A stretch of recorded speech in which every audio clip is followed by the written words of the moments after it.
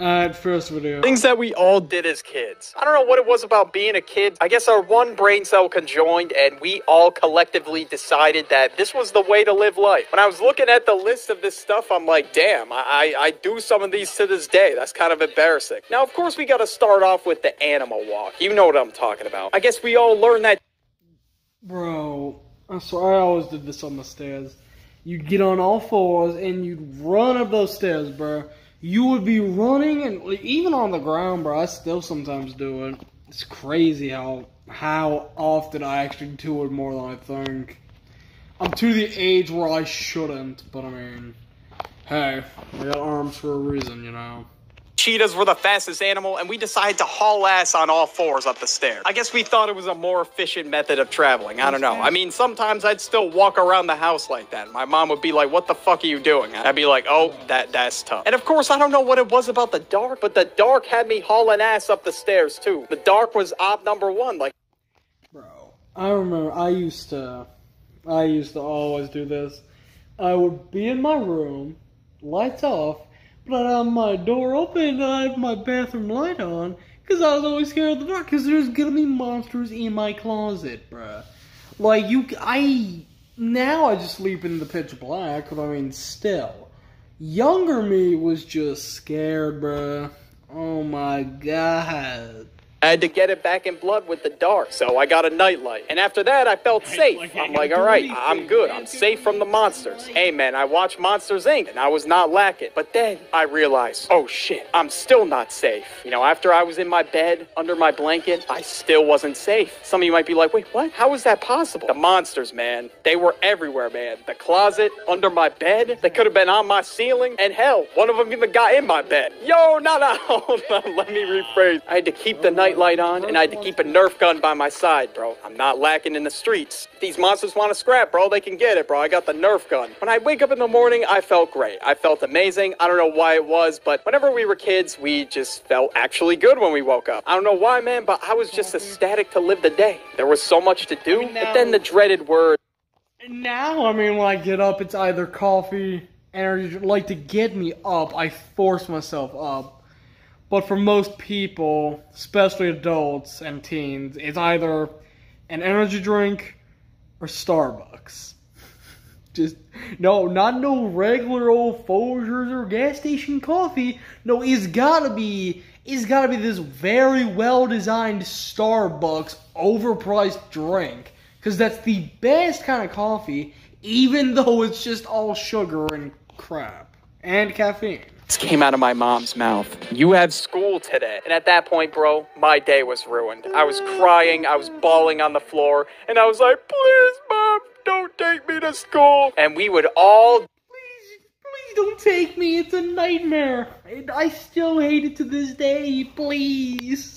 Do the most to try to skip school. Yes, that's right. I know everybody watching this video has done some devious ass shit to try to skip school. Whether you pretend to be sick, hide the car keys, you do something, alright? You do everything in your power. School felt like hell. Take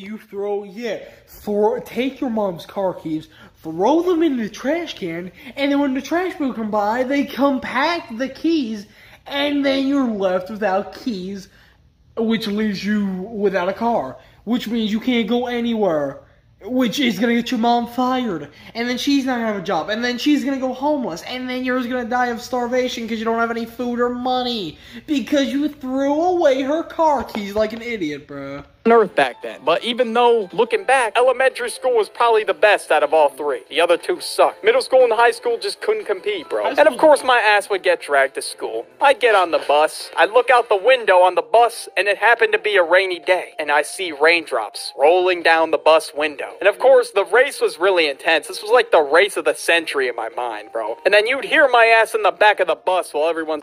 Does anyone else, like, this is weird, does anyone else think, like, raindrops is sperm?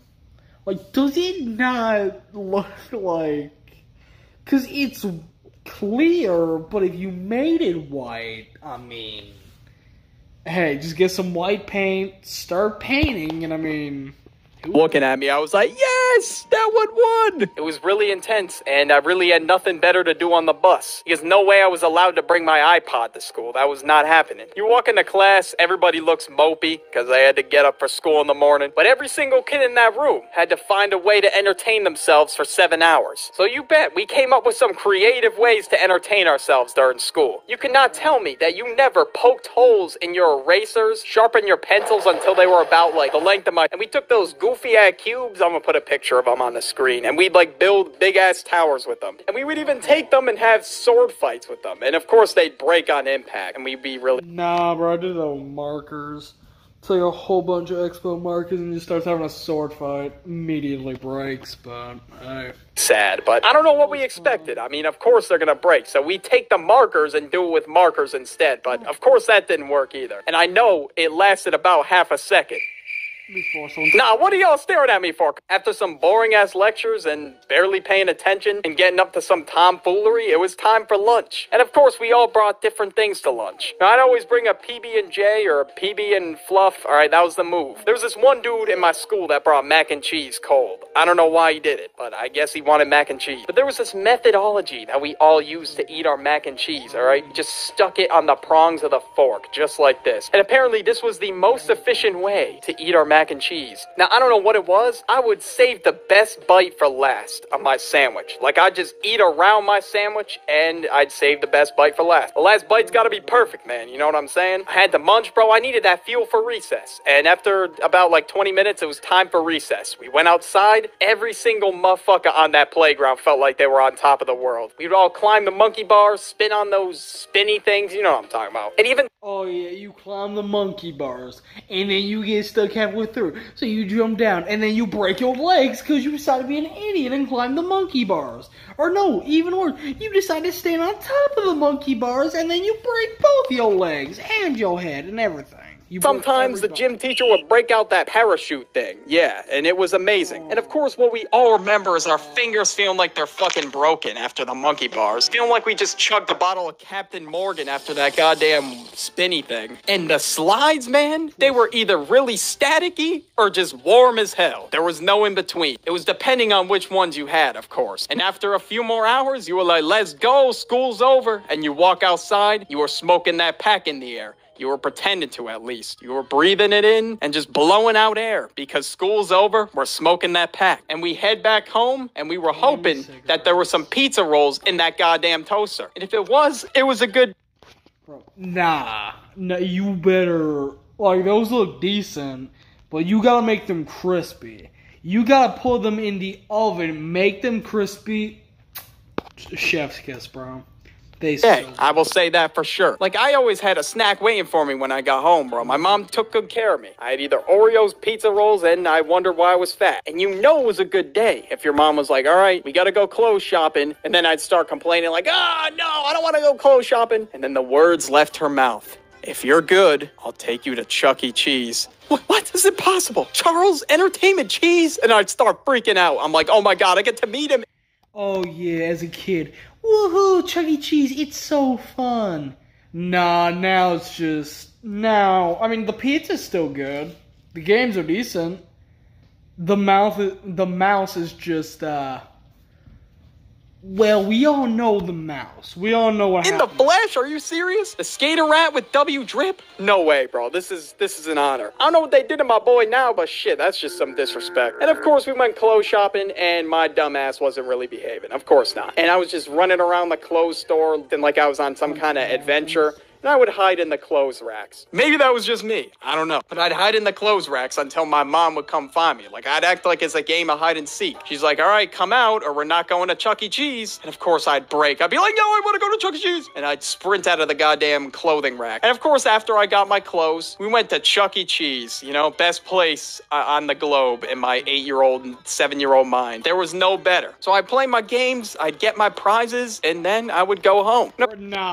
Nah, Chuck E. Cheese, bro. It is...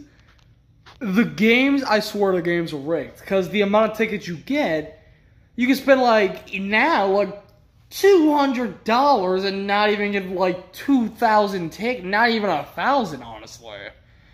Like, is that anyone else, or is that just me when I have to go? course, I had to do my homework before, unfortunately. But hey, I still went, and I was playing skee ball, and I was cooking up. There was no stopping me. I was in my element. I would spin that ticket wheel thing all the time. I was trying to get the big prize. Hey, man, I've always been a bag chaser. I have my eyes set in the right direction. No, that's the most rigged game. That is probably one of the most rigged. Because the odds of you actually getting the 1,000 are low. Because you'd either not even come close, or you'd come close and get like 4. Like something on the edge. And of course I would play basketball too. I was always hooping up. Then when I get home from Charles Entertainment Cheese, I get a call on the phone. And it's from my neighbor. And he's like, yo, you want to have a sleepover? And I'm like, yes, bro, of course I want to have a sleepover. So I went there. And of course, we had to bring our DSs. That's just how it was. It was a staple. And we'd build like some kind of fort, whether it was with the couch or a pillow fort. We would just chill in the fort and play our Mario Kart DS. Like, tell me not, every kid did this. Like, there's no way you did it if you grew up in the 2000s or 2010. You get your little pillow fort going. Now remember that sometimes we would prank the person that fell asleep first at sleepovers. So my ass was up pretty late and I was parched. Alright, I'm like, I gotta go downstairs and I gotta drink some water. And tell me not, 3 a.m. water just hits different. And then I just saw my friend's magnets on the fridge and I was just fucking playing with them like an idiot. I was trying to get them to stick together. At this point, it was pretty late at night. We did our thing and of course, the kid,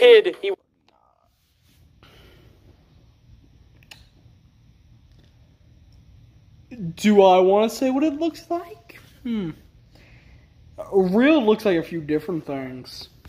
Really, was really upset that he got pranked. Obviously, no one's going to be happy that they pissed themselves. I'd either have sleepovers at my friend's house that I met at school or my neighbor's house, all right? Those were the 2 spots for me. Now, remember, bro, I'd crash at like 2 a.m. and my ass didn't fall asleep first, so luckily, I was not the one being pranked that very night. And when I woke up in the morning, I still felt pretty good, even though I didn't get much sleep that night. Like, we got to do what we got to do. I'm not trying to pee myself over here. Now, I just remember smelling those pancakes in the morning. And oh my god, I just remember having chocolate chip pancakes in the morning at my friend's sleepovers.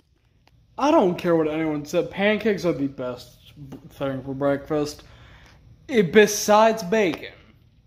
It's bacon and pancakes. Best breakfast combo. Now, I'm not no foreigner. I'm American. Okay, so don't say like, oh no, like the Netherlands has better breakfast. No, Germany's got better. No, Finland has better. Shut up. I've not had it. I don't want to. I want to, but I don't have the money to go to Europe. I'm a broke YouTuber filming low-quality videos. That just hit different. If you did not have that experience, man, you missed out. Chocolate chip pancakes in the morning was a special occasion. Not Eggo ones, not Eggo pancakes. Homemade. That shit was crazy. And of course, we'd log on to the good old Wii in the morning after breakfast. And it was fun. Of course, we played Wii Sports, as always. And if you were a 90s kid, you probably played the Nintendo 64 or something like that. But anyways, comment down below what you did as a kid. Want another video to watch? Bro, the Wii Bowling might genuinely be one of the greatest games of all time. The nostalgia and fun that was in that game. That was a great video, though.